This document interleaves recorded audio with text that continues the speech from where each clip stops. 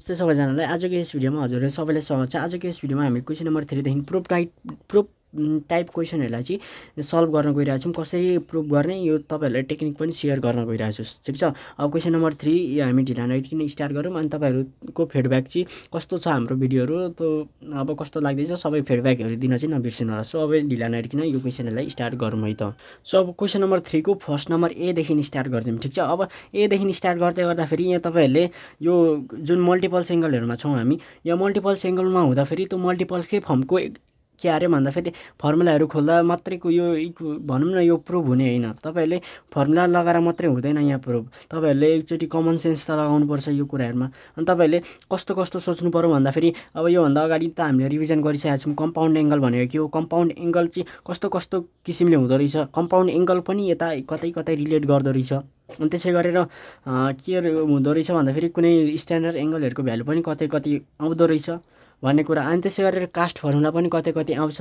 अनि त्यसै त्यति नै हो। त्यो कुराहरुमा चाहिँ तपाईहरुले जान्ने हुनुपर्यो। अब यहाँनिर तपाईहरुले धेरै जस्तोले गर्दा फेरि sin 3 को फर्मुला हाल्न सक्नुहुन्छ, cos 3 को फर्मुला हालेर प्रुफ गर्न खोज्नुहुन्छ। तर यो ल्याम्दी प्रोसेस हुन्छ, एकदमै लामो प्रोसेस हुन्छ। तर सर्टकट अब तपाईहरुले यदि कम्पाउन्ड एंगल राम्रोसँग बुझ्नु भएको छ भने चाहिँ अब कम्पाउन्ड एंगलको लागि हेरौँ है। कम्पाउन्ड एंगलले कसरी हामीलाई दिन्छ यो यसको फर्मुलाले मात्रै दिने हैन। यहाँ फर्मुलामा खोलेरै म फर्मुलैबाट गर्दिन्छु भन्ने हुँदैन। ठीक छ। यहाँनिर तपाईहरुले कस्तो कस्तो सोच्नु पर्छ अहिले हेर्नुला। सो sin 3a छँदैछ, sin 3a by sin a अनि minus cos 3a by cos a। ठीक छ। अब यहाँ हेरौँ है, sin a cos a LCM आयो, sin a cos a।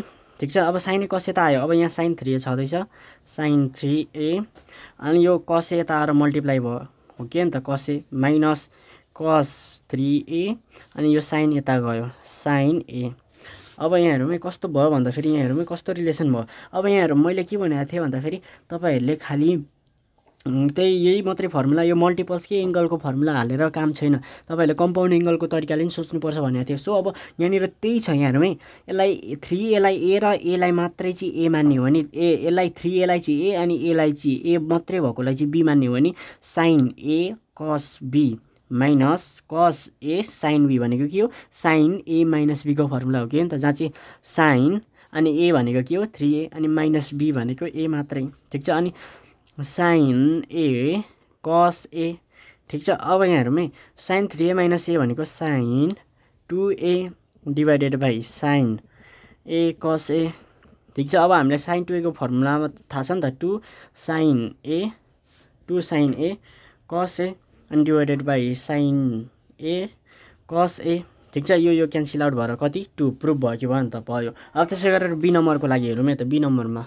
So अब यहाँ हेरौँ क्वेशन नम्बर बी मा हेरौँ है। क्वेशन नम्बर बी ले के भनेको छ भन्दा फेरि यो बराबर चाहिँ 4 cos 2a निकाल्नु पर्ने छ। अब निकाल्नको लागि अब तपाईहरुलाई थाहा भइसक्यो। यहाँ पनि के लाग्छ त भन्दा फेरि यसो हेर्दै थाहा पाउनु पर्यो। यता चाहिँ sin 5a हुन्छ, यता cos a आउँछ, यता sin a यता जान्छ अनि sin a cos b यो फर्मुलामा लाग्छ, कम्पाउन्ड एंगलमा जान्छ भन्ने सोचेको हुनु पर्यो। सो अब यसको लागि फर्दर मोड सल्भ गर्नको लागि मैले डाइरेक्ट लेखे sin a cos a भयो। ठीक छ। अनि sin a cos a त भइसक्यो। अब यहाँ हेरौँ sin 5a dot cos a minus cos 5a dot sin a कसरी भयो भन्दा फेरि cos a यता मल्टिप्लाई यो यता मल्टिप्लाई, किनकि यो डिफरेन्स छ यो पनि डिफरेन्स छ भनेपछि यसले यता गर्छ हो के नि त। अनि गरिसकेपछि एलसीएममा मल्टिप्लाई फर्ममा बस्छ। अब हेरौँ sin a cos b minus cos a sin b भन्न खोजेको 5a लाई चाहिँ a मान्ने र a लाई चाहिँ b मान्ने हो भने sin a cos b minus cos a sin b भनेपछि यो के को फर्मुला sin 5a माइनस कति त भन्दा फेरि a divided by sin a cos a। ठीक छ। अब यहाँ sin 5a माइनस a भनेको कति त sin 4a हो के नि त, 4a divided by sin a cos a। ठीक छ। sin a cos a भयो। अब यहाँ हेरौँ है, यो sin 4a भनेको के हो त भन्दा फेरि sin 4a भनेको के हो त, यहाँ हेरौँ sin 4a लाई चाहिँ तपाईहरुले यसरी मान्न सक्नुभयो, sin 4a भनेको चाहिँ 2 into 2a हो के नि त। अब 2 into 2a कसरी भन्दा फेरि 2 2 जा त 4a नै भयो कि भन, 2 2 जा त 4a नै भयो। ठीक छ। अब तपाईहरुले यहाँ कसरी मान्नुपर्छ भन्दा फेरि यो 2a यो जुन मल्टिप्लाई फर्ममा छ यो यता छ, यसलाई चाहिँ के मान्नु पर्यो भन्दा फेरि यसलाई चाहिँ थीटा sin 2 थीटा अथवा sin 2a यसरी स्प्लिट आउट गर्नु पर्यो। ठीक छ। यदि यसलाई 2a को फर्ममा मात्रै हैन, यहाँनिर sin 8a थियो भने पनि तपाईहरुले sin 2 इन्टु 4a गर्न सक्नुहुन्थ्यो। अब साइन 2a भयो नि त, साइन 2 यसलाई मान्नु पर्यो 2 अनि यसलाई मान्नु पर्यो a। अब साइन 2a को फर्मुला के हुन्छ, 2 साइन a भनेको त 4a हो नि त, साइन a कस a हो कि नि त। भने जस्तै यहाँ पनि त्यसरी स्प्लिट आउट गर्नु पर्यो। अनि साइन a कस a, यहाँ हेरौँ है, साइन 2a को भ्यालु हामीलाई थाहा छ, साइन 2a को भ्यालु के हो, साइन 2 साइन a कस a, ठिक छ। अब यो 2 चाहिँ छैन, यहाँनिर साइन a कस a मात्रै दिएको छ, यहाँ चाहिँ साइन a कस a मात्रै दिएको छ, ठिक छ, साइन a कस a मात्रै दिएको छ, यो फर्म मात्रै दिएको छ, के छैन 2 छैन। भनेपछि यहाँनिर 2 हुन्छ, यो 2 चाहिँ यता आएर के हुन्छ, मल्टिप्लाई हुन्छ साइन। अब भनेपछि साइन a कस a को ठाउँमा चाहिँ हामीले के लेख्न सक्यो भन्दाखेरि साइन 2a डिभाइडेड बाई 2 लेख्न सक्यो कि सकेन, किन सकेन भन्दाखेरि किन सकेन त, साइन a कस a दिएको छ तर एक्चुअल फर्मुला साइन 2a को फर्मुला 2 साइन a कस a हो। अब साइन a कस a यहीँ बस्यो, 2 यता गयो भनेपछि साइन a कस a को ठाउँमा साइन 2a बाई 2 लेख्न सक्यो, ठिक छ। अब यसो हेरौँ है, साइन 2a भनेको के हो, साइन 2a भनेको 2 साइन a कस a divided by sine 2a divided by 2 sign 2a cancel. अब 2 2 जा, यो 2 माथि आएर मल्टिप्लाई हुन्छ, 2 2 जा 4 अनि कस 2a, ठिक छ। यसरी गर्नु पर्यो, यसरी चाहिँ गर्ने हो, ठिक छ। अब यहाँ हाम्रो 4 कस 2a प्रुभ भयो कि भयो नि त, यहाँ हेरौँ न 4 प्रुभ भइसक्यो। अब त्यसै गरेर अर्को क्वेसन हेरौँ ल। अब यहाँ हेरौँ, अब क्वेसन नम्बर सी को लागि 10 2a plus sign 2a equals to 4 10a by 1 minus 10 power 4a निकाल्नु पर्नेछ। अब यो गर्नको लागि अब हामीले एलएचएस गर्नु पर्यो। एलएचएसमा 10 2a प्लस साइन 2a छ। अब 10 2a को भ्यालु चाहिँ हामीले केमा निकाल्नु छ भन्दाखेरि 10 मै निकाल्नु छ भनेपछि केमा निकाल्नु पर्नेछ भन्दाखेरि 10 मै निकाल्नु पर्नेछ भनेपछि 10 2a लाई 10 के फर्ममा, साइन 2a लाई पनि 10 के फर्ममा खोल्नु पर्यो। अब 10 2a भनेको कति हो त भन्दाखेरि 2 10a by 1 minus 10 square a, ठिक छ। अनि प्लस साइन 2a भनेको 2 10a, फर्मुला यो फर्मुला थाहा हुनु पर्छ, 2 10a by 1 plus 10 square a हो। अब यहाँ हेरौँ है, अब यहाँ एलसिएम लिँदाखेरि 1 minus 10 square a, 1 minus 10 square a अनि 1 plus 10 square a, 1 plus 10 square a, ठिक छ। अब यहाँ हेरौँ 2 10a by 1 plus 10 square a plus 2 10a। अब यहाँ हेरौँ हामीले एलसिएम लिँदाखेरि के भयो भन्दाखेरि 1 माइनस 10 स्क्वायर यहाँ छ, 1 plus 10 square 1 minus 10 square 1 plus 10 square भयो। अब यहाँ 1 प्लस 10 स्क्वायर छ तर के छैन, 1 प्लस 10 स्क्वायर a छैन, 1 माइनस 10 स्क्वायर छ तर 1 प्लस 10 स्क्वायर छैन भनेपछि यसलाई मल्टिप्लाई गर्छ भनेको 2 10a ले 1 प्लस 10 स्क्वायर लाई मल्टिप्लाई प्लस 2 10a त छँदैछ अनि यहाँ 1 प्लस 10 स्क्वायर a छँदैछ तर यो छैन भनेपछि यसले चाहिँ यता गएर मल्टिप्लाई। अब यहाँ हेरौँ मल्टिप्लाई गर्दाखेरि 2 10a इन्टु 1 भनेको 2 10a plus 2 10 cube a plus 2 10a minus 2 10 cube a divided by 1 minus 10 square a, यो भनेको a माइनस, यसलाई हेरौँ a माइनस b अनि a प्लस b भनेको के हो, a minus b a plus b भनेको के हो त भन्दाखेरि a को त होल स्क्वायर माइनस b को होल स्क्वायर हो। अब a को ठाउँमा के छ भन्दाखेरि 1 छ, 1 को होल स्क्वायर माइनस b को ठाउँमा 10 स्क्वायर a छ, 10 स्क्वायर a छ, 10 स्क्वायर a को होल स्क्वायर, ठिक छ। यो भयो यो होइन यो, ठिक छ। अब 2 10a plus 2 10 cube a minus 2 10 cube a काट्यो, 2 10a प्लस 2 10a भनेको 4 10a अनि बाई 1 माइनस 10 स्क्वायर a को पावर 2 भनेको कति त 10 पावर 4a भयो कि भएन, प्रुफ भयो। सो प्रुफ, ठिक छ, यो पनि प्रुफ हान्यो है त। अब त्यसै गरेर अर्को क्वेसन हेरौँ।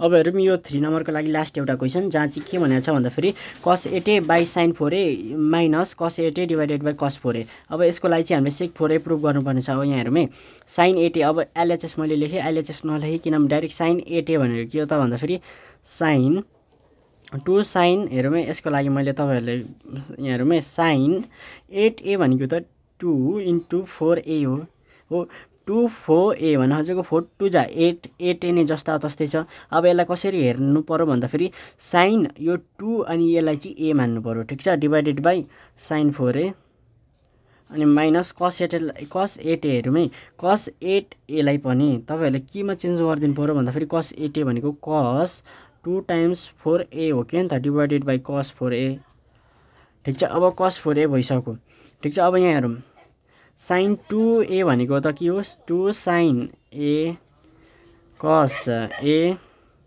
Divide sign 4a। अब sin 4a क्यान्सल आउट भयो। अब हेरौँ है माइनस cos 2a छ नि यो हाम्रो जुन यो देखिएको थियो कि थिएन। अब यहाँ हेरौँ है cos 2a छ जुन cos 2 अनि 4a लाई त a मानेको हो भनेपछि cos 2a ठीक छ। अब cos 2a लाई पनि यस्तो फर्ममा खोल्नु पर्यो जुन चाहिँ यहाँ त हाम्रो माइनस छँदैछ यो माइनसले त एफेक्ट गरिहाल्छ। यहाँ हेरौँ है cos 2a भनेको के को फर्ममा खोल्ने भन्दाखेरि नि सेक चाहिएको छ हामीलाई। सेक चाहिएको छ भनेपछि के गर्दाखेरि चाहिँ सेक हुन्छ भन्दाखेरि हाम्रो 10/sin भयो भनेपछि 10 निकाल्नको लागि त सबैभन्दा सुरुमा cos 2a लाई साइनको फर्ममा चेन्ज गर्नु पर्यो। साइनको फर्ममा चेन्ज गर्दाखेरि के आउँछ हेरौँ है त। साइनको फर्ममा चेन्ज गरिदिउँ ठीक छ। 1 - 2 sin square a divided by cos 4a ठीक छ। यति त बुझियो होला नि त। सो अब यहाँ हेरौँ है यहाँ हाम्रो बचेको छ 2 cos 4a minus 1 - 2 sin square 4a by cos 4a। अब cos 4a यहाँ छ, यहाँ केही पनि छैन भनेपछि यहाँ 1 छ, 1 ले यता गऱ्यो यसले यता गऱ्यो भनेपछि 2 cos स्क्वायर 4a ठीक छ। 2 cos square 4a minus 1 plus 2 sin square 4a ठीक छ। अब यहाँ हेरौँ है एकछिन यहाँ अलिकति हेरौँ यहाँ। अब यहाँ हेरौँ है यहाँ अब के गर्न सकिन्छ भन्दाखेरि नि 2 cos स्क्वायर 4a हामीलाई केमा चाहिएको छ भन्दाखेरि सेकमा चाहिएको छ नि त। भनेपछि यहाँ हेरौँ अब यहाँ हेर्ने त। अब यहाँ अझै यहाँ त छ नि त हाम्रो cos 4a त छ नि त। अब यहाँ हेरौँ है के गर्न सकिन्छ त। यहाँ हेर्न सकिन्छ अलिकति यहाँनिर मिस्टेक भएछ जुन चाहिँ हामीले यो cos 2a लाई चाहिँ हामीले साइनको फर्ममा खोलेको थियौँ। यहाँ केही मिस्टेक भएको छैन, यति भए पनि केही छैन। यहाँ हेरौँ है अब योलाई त अझै हामीले माइनस कमन लिएर यसको ठाउँमा त हामीले के लेख्न सक्यौँ भन्दाखेरि cos 4a लेख्न सकिन। यसको ठाउँमा त cos 4a cos 4a होइन cos 8a हो ठीक छ। cos 8a त हो तर यसलाई मैले तपाईँहरूलाई बुझ्नको लागि 2 cos स्क्वायर 4a माइनस 1 त छँदैछ प्लस 2 sin स्क्वायर 4a भनेको नि यहाँ हेरौँ है 2 त 2 छँदैछ। sin स्क्वायर यो 4a लाई थीटा मान्नु पर्यो भनेपछि sin स्क्वायर थीटा भनेको cos को फर्ममा 1 minus sin square theta 1 sin लाई चाहिँ cos मा हो नि त cos स्क्वायर है यो cos स्क्वायर थीटा ठीक छ। अब यहाँ डिभाइडेड बाई cos 4a त छँदैछ equals to 2 cos square 4a minus 1 plus अब 2 1 जा 2 माइनस 2 cos स्क्वायर 4a आयो क्या नि त। 2 यो क्यान्सल आउट अब डिभाइडेड बाई cos 4a। अब -1 + 1 भनेको -1 + 2 भनेको 1/cos 4a 1/cos 4a भनेको कति त sec 4a। सो प्रुफ भयो कि भएन? भयो नि। सो आजको लागि चाहिँ यति नै। हामीले क्वेसन नम्बर 3 नम्बर गरि नि सक्यौँ। अब अर्को भिडियोमा चाहिँ 4 नम्बरदेखि स्टार्ट गर्छौँ है त।